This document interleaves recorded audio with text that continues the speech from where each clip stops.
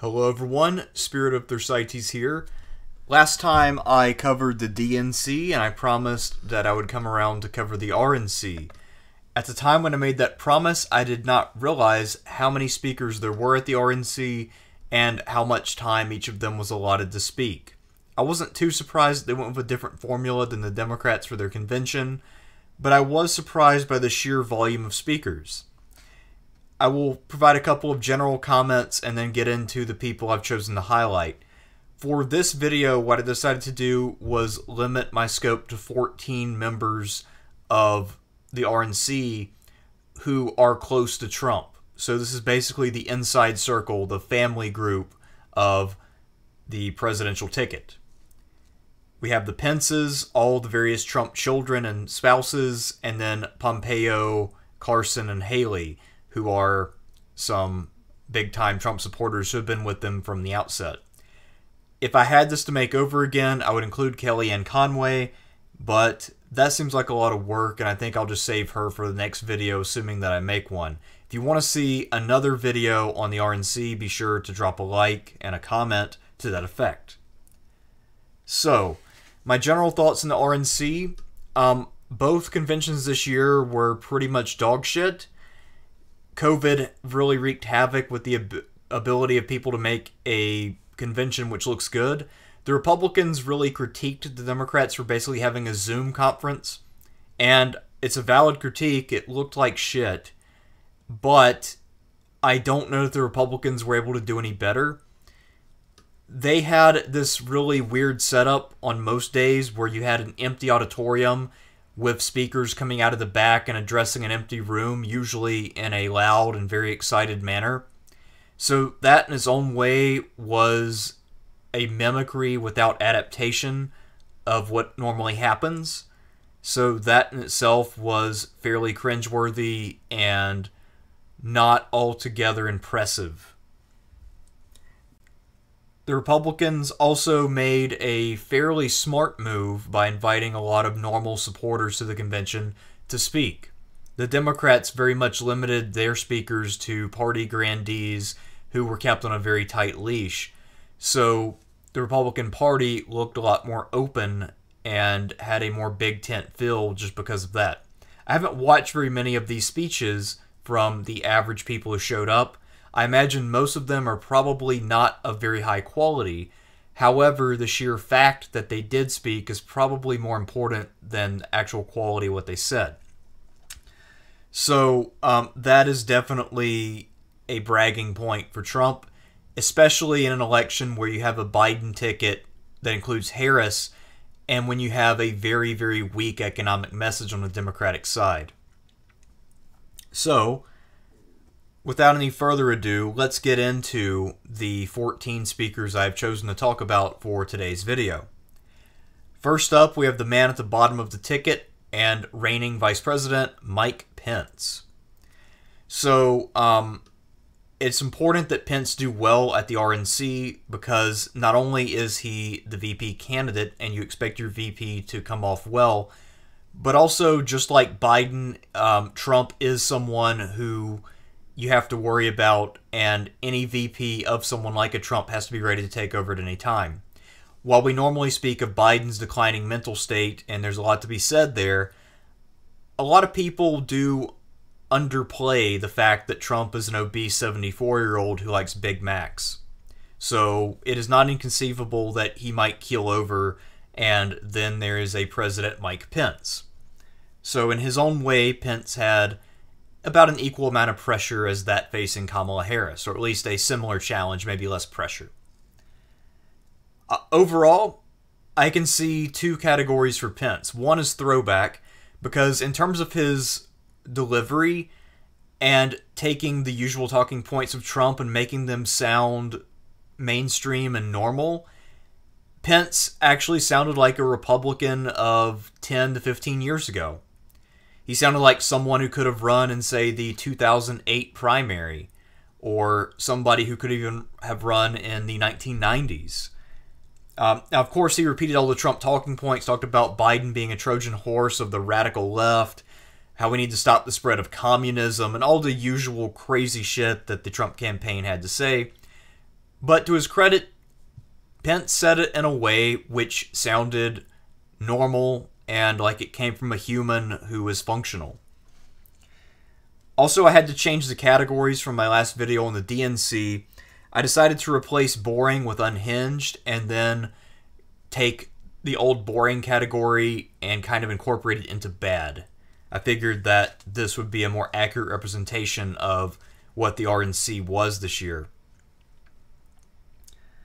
So overall, I think Pence had a pretty good speech, so I'm going to go with good for him. The reasons why I'm putting Pence in good are that he seemed like an adult, he seemed reasonable, and he did a much better job of trying to outline Trump's accomplishments than Trump himself, in point of fact. And if you're, say, an independent who is somewhat in the middle about whether to go for Biden or Trump, you might be encouraged by Pence's performance because you know that there's a chance at least that Pence has some sway within the administration, and also a chance that Pence might take over as president within the next 4 years. So even if you're not a big fan of Trump, maybe Pence came off as the adult in the room and the safest bet out of the 4 people on the ticket. So pretty big win for Pence, and I think that this was the kind of counterbalancing act that the Trump convention needed. Because most of the people speaking were firebrands, Pence was much more subdued, and usually that would come off as boring, but when everybody else is so over the top, you can actually make yourself stand out by being a little on the boring side. So I think Pence actually, because of the context of this convention, was very much on point. Next up, we have Mike Pence's wife, Second Lady Karen Pence. This is the first time I've ever seen her speak. So I'm not super familiar with Karen Pence. But she is basically, at least she comes off as a normie Republican. Now her reputation is as someone who is a very, very zealous Christian. And apparently Mike Pence refers to her as mother, and I think she calls him father. So it's very 19th century, and it comes across as weird, and we've heard all of the stories about how Pence won't dine in the presence of another woman unless his wife is present, etc., etc.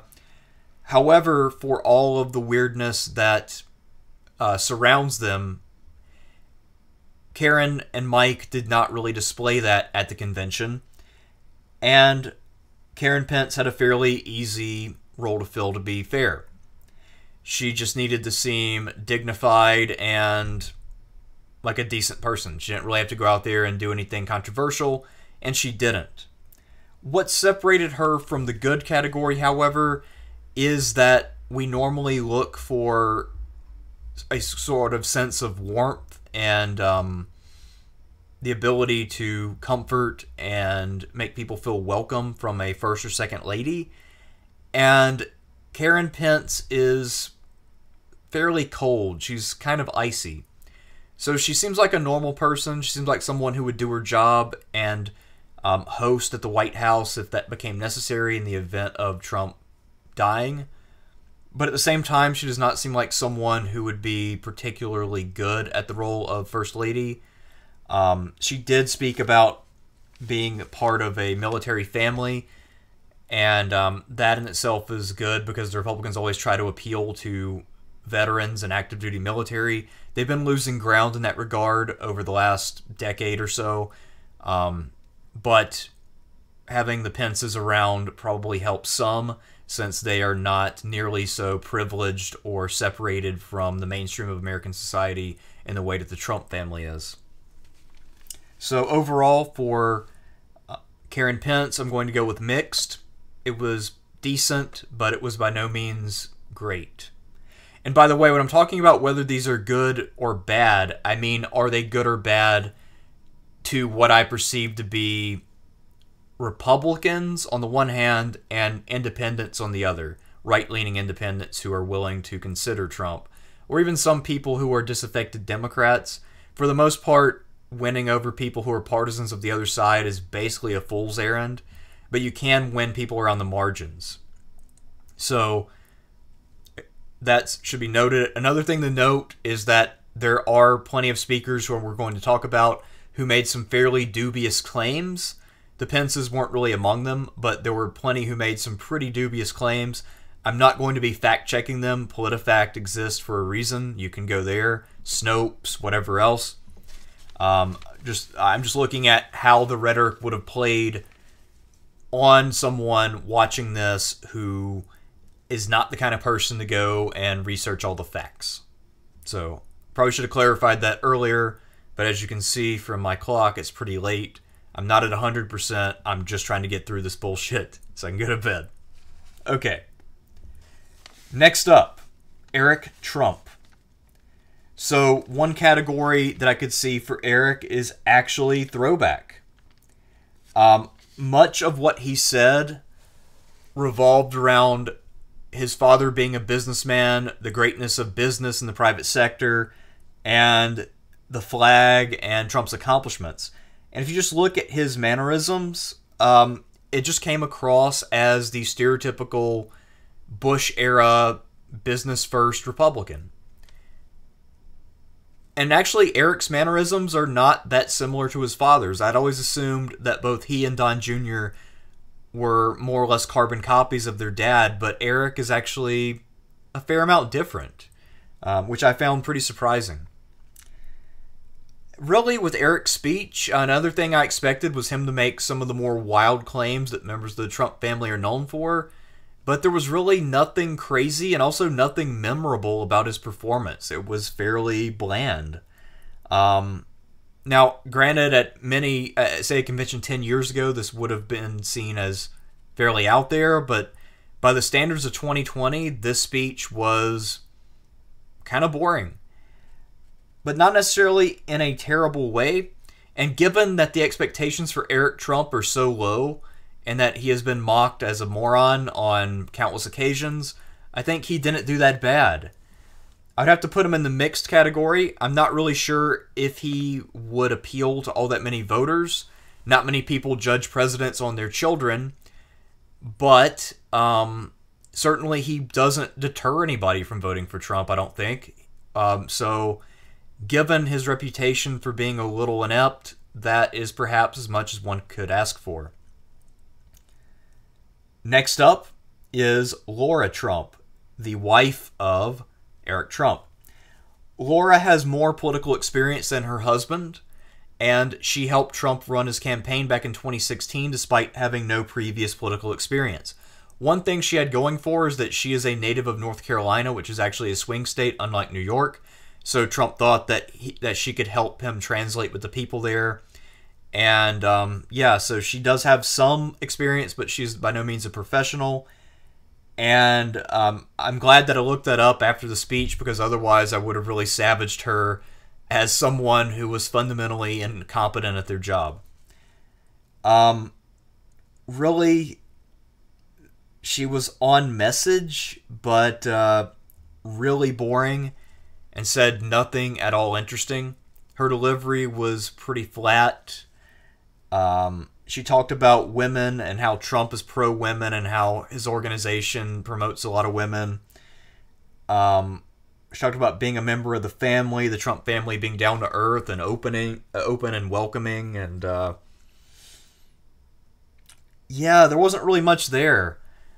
I don't necessarily think that her speech would turn anybody off, but at the same time, it was pretty bad. So I'm going to go with bad, with the caveat that this would not be bad enough to deter voting for the Republican Party. But still, if you were watching this live, it very much might dampen your enthusiasm or cause you to turn the channel, because it was a rather underwhelming performance. Next up, we have Trump's eldest child and namesake, Donald Trump Jr. Donald Trump Jr. is much more like his father than Eric is. In fact, you can see it when Trump Jr. speaks. He does a similar hand gesture to what Trump does. He kind of does an okay sign and moves it up and down. Now, Trump has more interesting hand gestures than his son, but clearly Trump Jr. is trying his best to imitate them. He also kind of tries to imitate his dad's voice, which is weird, Because when he first started speaking, he was using his natural voice. Then he switched into kind of his impression of his dad. And actually, his natural voice is way better than his dad's voice. Actually, Trump Jr. has a great voice for speaking. And if he would just go with his natural voice, he would be massively more effective, rather than trying to do this odd impersonation of his father. But, you know, he made a bad decision, as is his wont. So, he did all the talking points of the Trump campaign. The idea that Biden is a radical leftist, that the Democrats are coming after everything that he holds sacred. At one point, he said this election is about church, work, and school on the one hand versus riots, looting, and anarchism on the other. Wow, that's quite a dichotomy, and citation needed, to say the least. Donald Jr. also said that the GOP is the home of free speech because of cancel culture. Again, we would actually need to see some evidence of the Republicans doing more than complaining about the Democrats when it comes to issues of free speech. I have seen very little evidence that the Republicans are champions of free speech. As a party, they have rarely, if ever, done anything on behalf of free speech. I just made a video earlier tonight talking about how, in part, the Bush administration tried to silence, or at least prevent footage of dead soldiers from being released to the public. And before that, his father, Bush 41, and Reagan both tried to push the idea that debating about the merits of foreign wars was unpatriotic. So the Republicans do not have a leg to stand on this issue. So on the one hand, this kind of red meat definitely appeals to the Trump hardcores. However, this kind of shit probably doesn't play that well with normie Republicans, and certainly not with independents. Therefore, Donald Jr.'s speech is unhinged. And in terms of pure rhetoric, I would say that he was the most unhinged of anyone I covered. Of course, it is his girlfriend, Kimberly Guilfoyle, who got all the credit for being unhinged, but I would say somewhat unfairly. Her rhetoric was actually, if anything, a little more moored in reality than her boyfriend's, but not by much. Guilfoyle has become a meme since her speech. She's been compared with Rita Repulsa. I had to use a picture of Rita because I was a huge Power Rangers fan growing up, and I'm just really happy that people remember Rita Repulsa. She was a great villain, one of the best of the early 90s.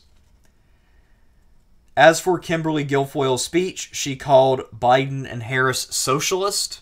This is a talking point of the Trump campaign, and she said it with conviction, which really makes me wonder about her mental health. Oh, by the way, interesting observation about the Trump sons as opposed to their father. Donald Sr. is obsessed with being with women who are much younger than he is, but both of his sons are with women who are older. So Laura's only a year older than Eric, so that doesn't really count. But Don Jr. and Kim are actually 9 years apart. She's 51, he's 42. I just find that interesting. Anyway, that's neither here nor there, but it's just something that occurred to me. So, Kimberly Guilfoyle's speech. The one thing that drew a lot of people's attention is that she claimed to be a first-generation American right before she talked about her mother being from Puerto Rico. And everyone, of course, who knows basic geography knows that Puerto Rico is a part of the United States. The people who live there and are born there are citizens just as much as if you were born in Iowa or Alaska. And here is the kind of election year thinking that people pass off in the comment sections of YouTube. There were debates in the comment sections of the Guilfoyle video where Democrats were pointing this out and Republicans were countering with, well, what she meant is that it's not a state, so it's not really the same as being American. That's just stupidity beyond imagining to debate over that. Yeah, Puerto Rico's a part of America, guys. The end. That's the whole conversation. That's all there is to say on that. And she used her Puerto Rican identity, which again is an American identity, just Hispanic, but still American, to speak about her personal knowledge of socialism in Latin America in Cuba and Venezuela. Cuba and Venezuela, of course, are different countries. Puerto Rico, as part of the United States, has never experienced communism. So, yeah, kind of weird. She also said, look at California as an example of how the Democrats govern. Then she talked about the really cool things about California and said it's now full of drugs and crime. There are drugs and crime in every state in the country and every environment, whether urban or rural. The Republicans spent a lot of time bashing Democratic cities, but what they ignore is that there are plenty of drugs and there's plenty of crime outside of the cities as well. Actually, the crime rate is fairly even if you look at it per capita. So it was this deranged, lunatic assessment of the state of the world. Let's see, is there anything else interesting about Kimberly Guilfoyle? Oh, yeah, ironically, after complaining about the so-called riots, Kimberly said that we Republicans light things up. Of course, she meant that the power grid is stable, but, yeah, one could counter that Arnold Schwarzenegger was a Republican governor in the recent past, so he has a role to play in California's power grid. And also, if you're talking about phrasing, if you're an anti-rioting party, you don't want to say, quote, we light it up, because that sounds like you're saying that we set shit on fire, which is the exact opposite of the message you're trying to convey.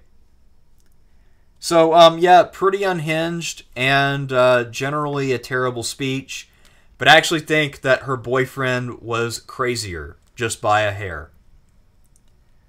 Next up, Melania Trump, the First Lady. She had a long speech, and her task was a relatively simple one. Just like with Karen Pence, her goal is to be dignified and respectable, avoid too much controversy, and come across as warm and empathetic. She did not come across as super warm, but she wasn't cold, and she did seem to have some concern for people suffering in America. So she did okay. It wasn't anything special, but it was serviceable. A little boring in places. And, yeah, the thing I found far more interesting than anything that she said, because the only thing remotely controversial she talked about was how Trump supports school choice. Everything else was, like, really basic, boring stuff. So, of course, Melania is not a very fluent English speaker. And in the comments, there were Democrats attacking her for her accent and poor use of English, and then Republicans defending her by saying she's a brilliant woman who can speak 5 languages, despite the fact that all the footage of her speaking the other languages she supposedly knows shows that she barely knows them at all, and that she's way worse in all 3 of her extra languages than she is in English. And then they talk about how she must have an IQ of 140, and like I saw some crazy comments trying to make her sound like a genius. And also some comments really just trashing her for not being better at English. And it really doesn't matter. People can understand what she says. That being said, she's clearly not a genius, but she doesn't have to be. The First Lady has nothing to do with how the country is governed, so who gives a shit? As long as she can show up to events, smile on occasion, and do the bare minimum, that's good enough. So, as far as I'm concerned, mixed performance won't change anybody's mind, but also completely irrelevant. So, no harm, no foul, also no gains. Next up is Nosferatu himself, Count Rudy Giuliani. So, just like all New York politicians in 2020, Rudy Giuliani has to let you know at every breath, every labored breath in his case, that he is in fact a New Yorker and a damn proud one. I noticed that he wasn't looking good or sounding good. He had heavy breathing. His color didn't look quite right. He looked like he was using a lot of makeup to try to look a little ruddier. Really not looking great up there, and I don't think he'll be in the Trump administration all that much longer. Hopefully, he's fine, but who's to say? Anyway, just a lot of fear-mongering about the left, the kind of standard stuff that they're running on this year.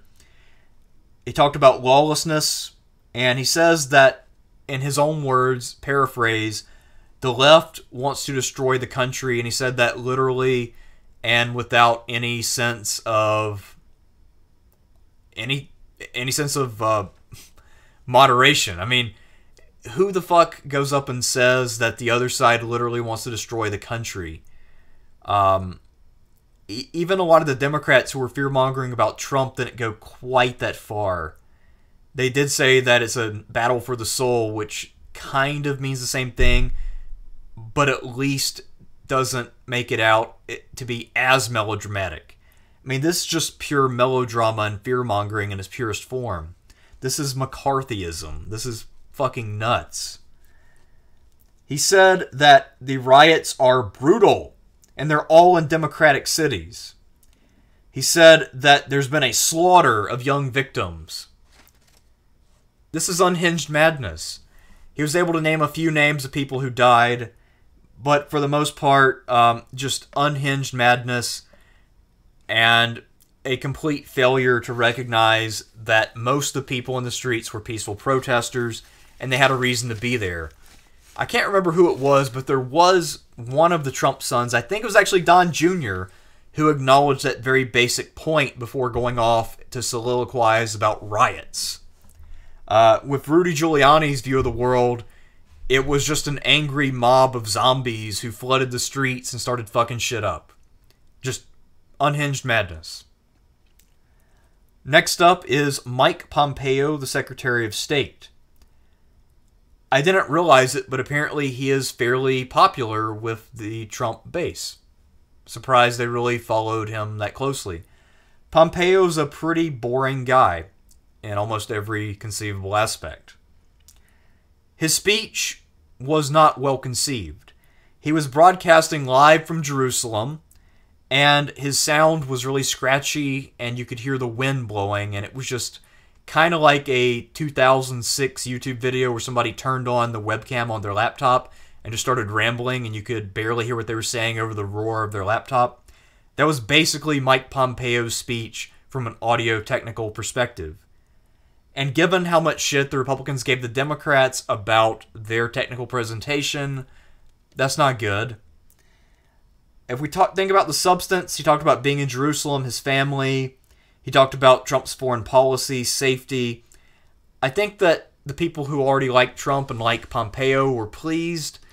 But in terms of really reaching out or expanding what he was, the base that Trump might potentially have, I don't think that Pompeo's speech really accomplished anything.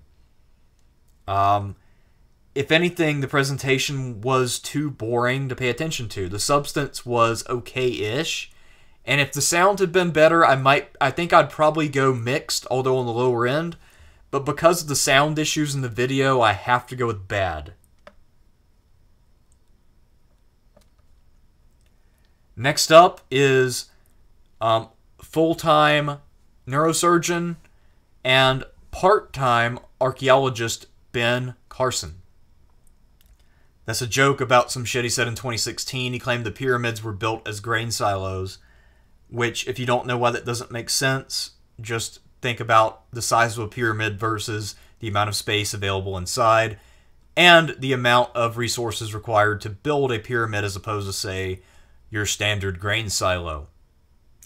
Anyhow, Carson did give Trump some defense on the issue of race. He said that Trump has been good for black people, and coming from a black guy, that is not a bad thing. The Republicans are very much into a tokenistic approach to saying we're not racist. You have somebody of the affected group come out and say, he or she is my white friend, they are not racist, peace out. And Ben Carson did that, which, you know, works with a lot of Republican voters, and I think actually works with a lot of independents. The whole friend of a different race thing often gets mocked, but I think it actually does have some validity. So I understand why the Republicans keep going back to that well. It's very predictable, though, so I get annoyed at seeing the same tricks, speech after speech after speech, year after year after year. But, of course, if something works, you're not going to stop doing it. The thing about Carson, though, is that outside of vouching for Trump's not being a racist, he really didn't do anything. He's an awful speaker. He always seems like he is highly dosed on antidepressants, or maybe he's had about half a bottle of liquor, and he's the kind of guy who gets really sleepy when he drinks, or something like that. I don't know, but just really not a good performance. He didn't say anything interesting or substantive, and what he did say was really boring. The way he said it was boring. The only interesting thing he's ever said, other than the pyramid comment, is in 2016 he randomly started rambling about how he once stabbed somebody. Unless Carson is off talking about crazy shit, this is someone who has no charisma and is incredibly boring. So I gotta put him in bad. I don't think anybody could have watched that and then been impressed and really fired up to vote for Trump unless they were already there to begin with. Next up is Nikki Haley. She has been one of Trump's favorite Republicans since 2016.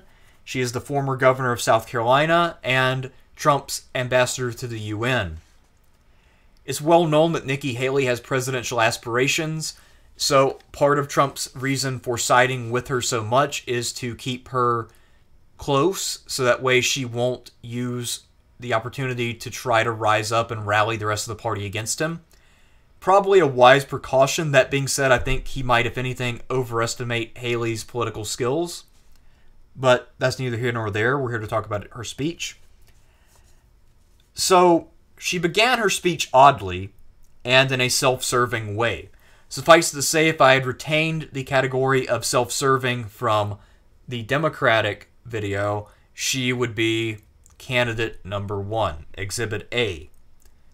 But as it is, she began by speaking about a random female ambassador from 1984 who spoke at the convention on Reagan's behalf.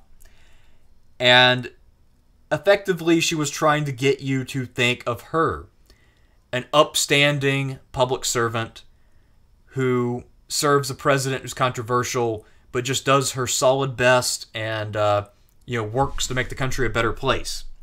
What she was doing was striking a balance between talking about herself and the party, and praising Trump, but not going too far. If you're a never-Trump Republican and you watch the speech, you will be convinced that Nikki Haley is not a Trump loyalist. If you're worried about her being disloyal to Trump, she says just enough to keep you satisfied. So Haley is playing politics here, and she's actually doing it pretty well. That being said, not only the invocation of Reagan, but also just some of the lines that she delivered, I have to go with throwback. I'll elaborate a bit more. She had a pretty clever inversion of BLM. So normally a lot of Republicans will say something really cringeworthy about what BLM might stand for. A lot of times it's pretty explicitly racist. But what Haley did was very much in line with the Republicans of the pre-Trump era. She said, yes, Black Lives Matter. There are black cops, black business owners, and black kids who are being killed. Then she talked about the shooting in South Carolina and the black church. So basically she, instead of rejecting the idea or accepting the terms of debate from the other side, she tried to subvert BLM to serve her own purposes and redefine the black community in a way more favorable to the Republicans. So it's kind of a throwback to what Republicans used to try to do, and also a much better than average version of that. So, pretty good there. I think you could also make a case for her speech being in the good category, simply because, just like Mike Pence, she provided some relief from the people who were yelling in the empty auditoriums and talking about socialism, communism, radical Islam and Trojan horses and all this other crazy fucking shit. So definitely added a little bit of normie appeal and the sense that there's an adult in the room somewhere. But ultimately, I think what she was trying to do is self-serving, and it is a kind of throwback. I bet if I had to guess that she's hoping that Trump fails, which will pave the way for her to run in 24, and say, well, you know, I knew that Trump wasn't the best president, but I served him to the best of my ability, tried to moderate him, and I served my time for the party, so I should be rewarded by both wings of the party because I am a loyal member. Anyway, moving on. Let's talk about the daughter that Trump ignores except for election years, Tiffany Trump, the daughter of Marla Maples. Tiffany is not a good public speaker. She just graduated from law school, so I have no idea how she plans to pursue a career in law given her speaking abilities. I assume that she's going to be some kind of a contract lawyer who works behind the scenes and never has to appear in court to testify or cross-examine anybody. Maybe some kind of corporate law where you don't really have to do that much in-court stuff. I can't imagine her in a criminal case. I can't imagine her in a constitutional case. Wow. So, with Tiffany, she had really bad delivery. She had no passion. She was boring in terms of what she said and how she said it.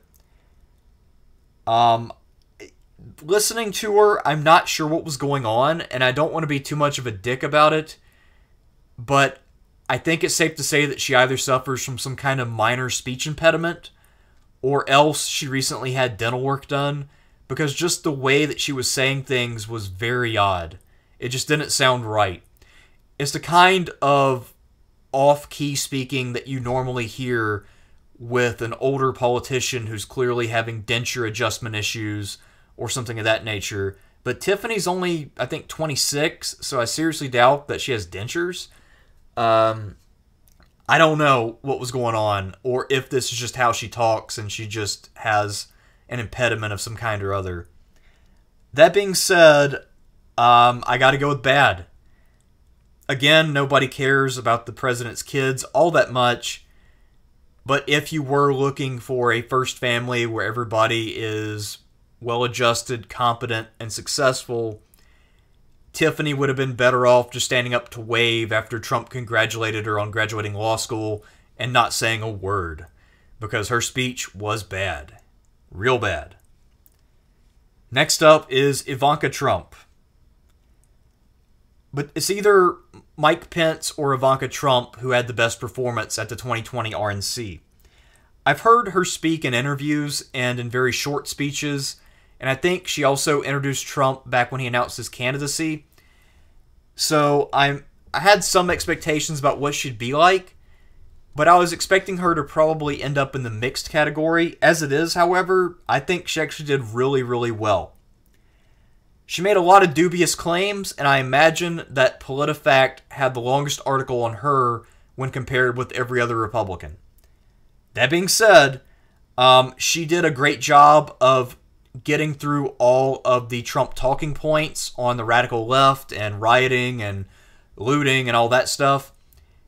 And she said it with enough passion that she didn't quite sound like your typical Republican, but at the same time, she did seem like a functional adult, more or less.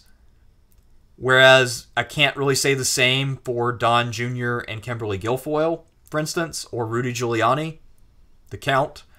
So she did a good job with that. She talked a lot about Trump's record. And again, a lot of the claims are pretty damn dubious, but she said them with conviction, and she got through a long list of claims.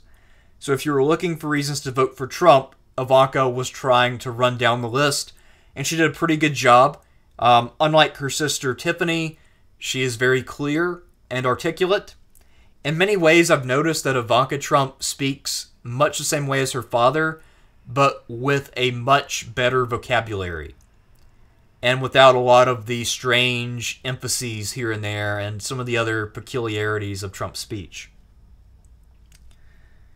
In fact, since her job was to introduce Trump, and it was supposed to be part of the literal fireworks finale, the idea is you have Ivanka to warm up the crowd, talk about Trump, talk him up, have Trump come out, really get the crowd going, and then have a massive fireworks display. Ivanka had a tough task, and she really delivered.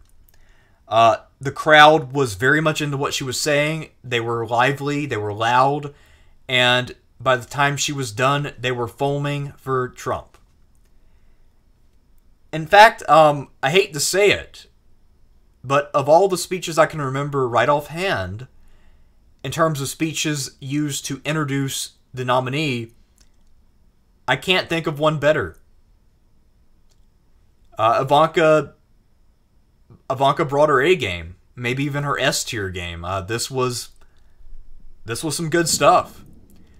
By the time she was finished with her speech, that plan was well on its way to bringing the fireworks finale to a successful conclusion. So Ivanka, good. Very different kind of good than what Pence brought. Very much rallies the base, reminds them of why they support Trump. Maybe appeals to some independents by bringing some of the Trump energy, but also grounding it in some claims of achievement.